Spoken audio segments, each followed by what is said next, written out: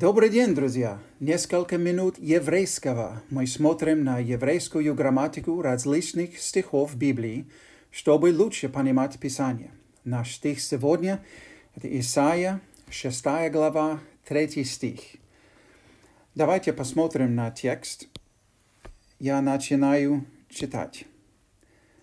«Векара зе эль зе, веамар Кадош, Кадош, Кадош, Адонай Цваот, Мело Кол Хаарец, Кеводо». Аминь. Слава Богу. Мы читаем здесь о поклонении в храме, который Исаия увидел. Слава Богу за это. Хорошо. Во-первых, мы хотим найти главные глаголы здесь. И они здесь, мы видим кара и амар. Кара и амар. Вы видите, эта буква, это В. В, это значит И. Это как союз И. В. И кара и амар. Оба из них, они глаголы, третье лицо, мужской род, единственное число, перфектное время, совершенное время.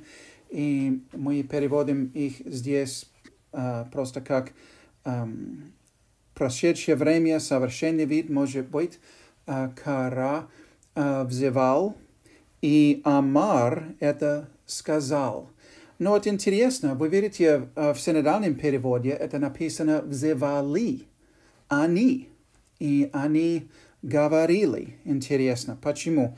Но надо найти подлежащее, и это здесь «зе эль зе».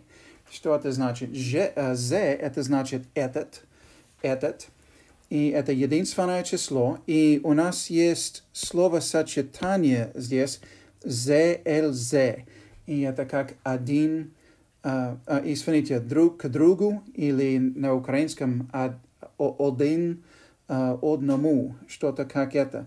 И поэтому из-за того, что это друг к другу, это ясно, что они говорят друг к другу. Поэтому это хороший перевод. Даже это единственное число на еврейском, это хорошо делать перевод на русском как множественное число. Поэтому и взывали они друг к другу и говорили. Векара зе эль зе веамар. И что они говорили? Вы видите, кадош, кадош, кадош. Кадош, кадош, кадош. И очень интересно, кадош – это прилагательное имя,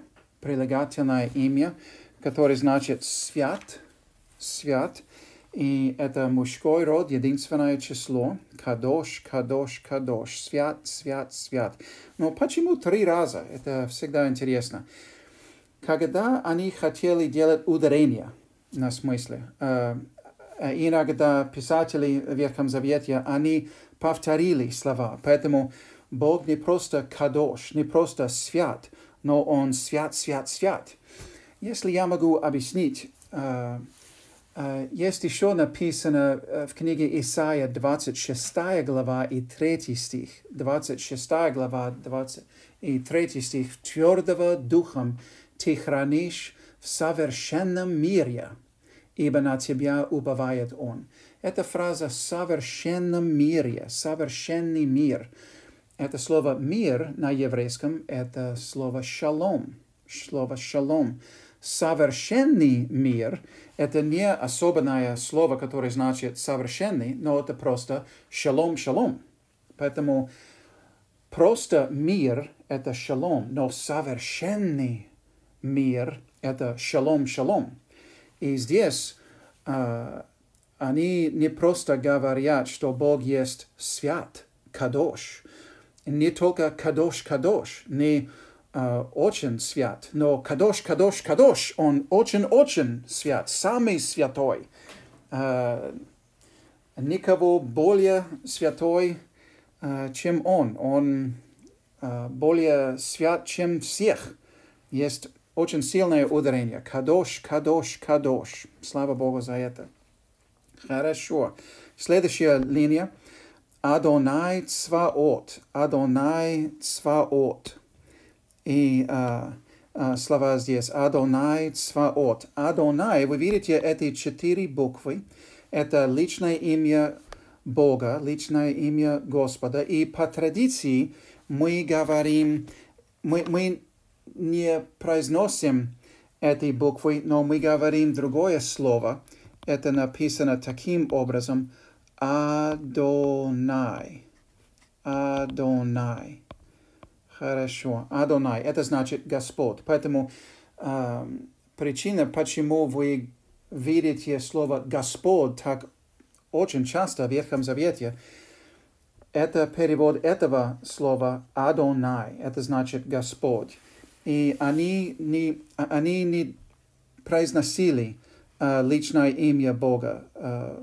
Они сказали Господь. Поэтому по традиции мы продолжаем эту традицию. Мы читаем Господь. Адонай. Следующее слово здесь цваот. Цваот. Есть слово цава. Цава — это значит армия. И цваот — это множественное число. Поэтому Адонай воинств или что-то как это.